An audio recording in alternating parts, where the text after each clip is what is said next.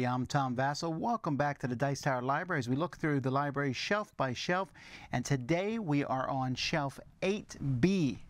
So let's take a look here at the different games. As I said last time, the games on this shelf are kind of Euros style games, but also they're dictated by box size.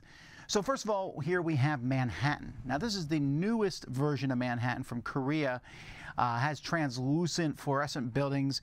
I know some people might like the normal color buildings of the original. I'm just glad to have a copy at all. This one, the Spiel des Jahres, and for good reason. It's a really good family weight style game, but has a lot of in-your-face take-that elements. It's really fun.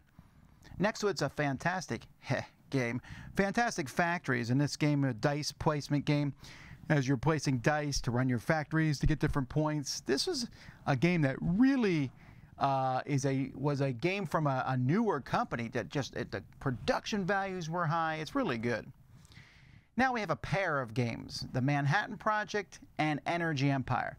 The Manhattan Project is the best game Minions Games has done. Unfortunately, the sequel not nearly as good, which is why it's not in the library. But the Manhattan Project, about building the atomic bombs. You don't actually drop them in the game, but just a really good worker placement game, just solid. Energy Empire is a spin-off, but it's about producing energy and pollution, and maybe too much pollution.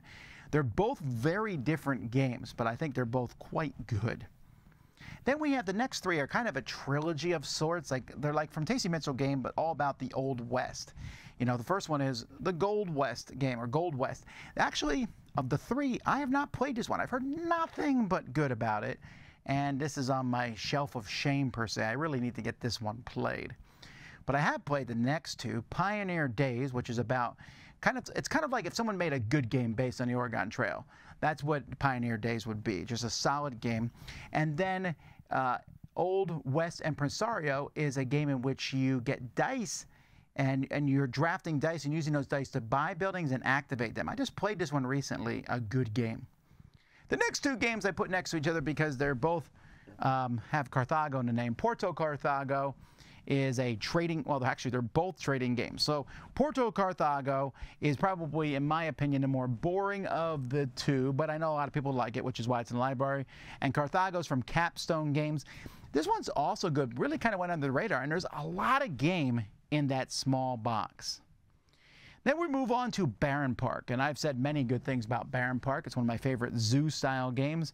A bear park that you're building, having different style bears. It's a polyomino game and a really good one.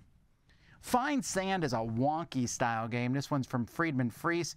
It's kind of a game where you're trying to shed cards from your deck, get rid of them. It's more of an experimental game, as a lot of his games are, and I don't know how long this one will be in the library. We'll see how many people play it. Mogul's a game a lot of people haven't played or will play. Unless you see me at a convention, I might pull this one out because it's a stock game in which you bid on stock, and you throw chips on the stock, and when you stop throwing chips on, you take the chips back, but then you're out of the bidding. Really intriguing game. It's simple but really fun. Café International there, that's the updated version from Amigo. It was one of the first Spiel des Jahres winners. I actually don't think it's that great of a game, but it has a lot of pedigree behind it. Thus, that's why it's in the library. Then we have Heroes Welcome. In this one, you're helping run a town where the heroes are going to go off and fight in the dungeon, and you are providing them the stuff that they need. Good, solid game, one of the best ones from Pencil First. Cacao.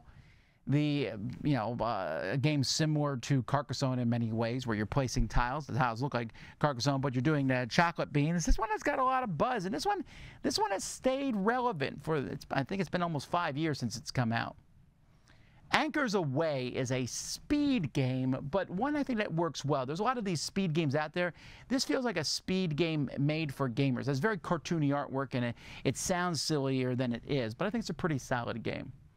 And then St. Malo is one of the original roll and write games where you're drawing on your board. It's more thematic than many of these as you build a little town, and I like it quite a bit. I think of all the games on this shelf, wow, there's a lot of really good ones. Yeah, it's either going to be Bärenpark, Fantastic Factories, Manhattan Project, or Manhattan itself.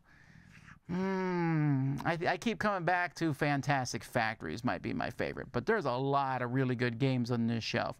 What's yours? Let me know in the comments. Until next time, though, I'm Tom Vasel, and you've been taking a look at another shelf in the Dice Tower Library.